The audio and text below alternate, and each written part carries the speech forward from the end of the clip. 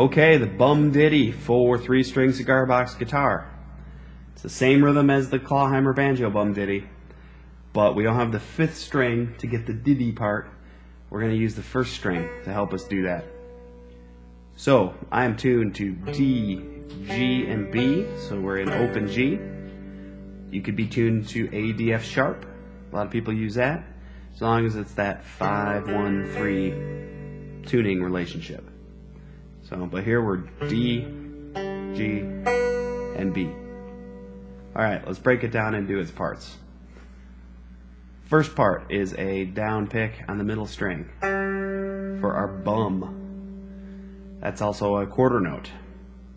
Second one is the strumming down on all 3 strings for the did, or an 8th note. And then we pick up on the 1st string for the D for another 8th note. So that works out to bum, diddy, bum, diddy, bum, diddy, bum, or 1, 2, and 3, 4, and 1, 2, and 3, 4, and. So that's going to take some practice. Real slow. Keep it steady. Don't go any faster than you can without making any mistakes. Work your way up. You want it to become completely ingrained so you don't have to think about it. And then you can start doing other things. But for now, bum, diddy, bum, diddy, bum, diddy, bum. Alright, a couple things I do to help me out is, first of all, it's probably something a lot of us do, but I put my wrist right on the edge of the box and I keep it anchored there. And what that does is it helps me keep my hand my pick in a good position relative to the strings. If I'm off the box, when I start playing up to speed, I lose where I'm at and I can't find the strings.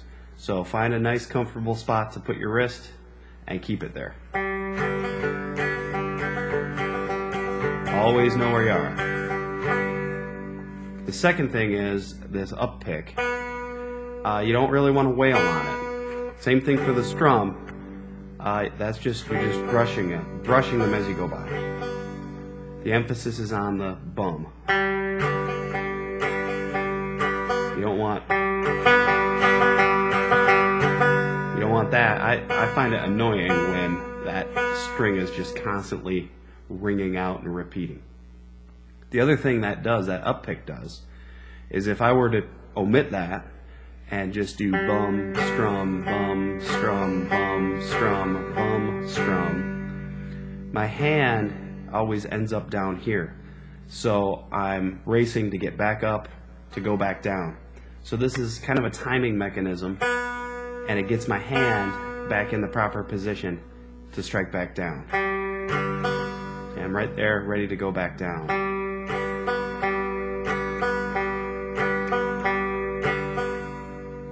Okay? Once you get that going, and you're comfortable, you've practiced that quite a bit, got a nice steady rhythm going, you can start to alternate your bass notes between the middle string and the 3rd string.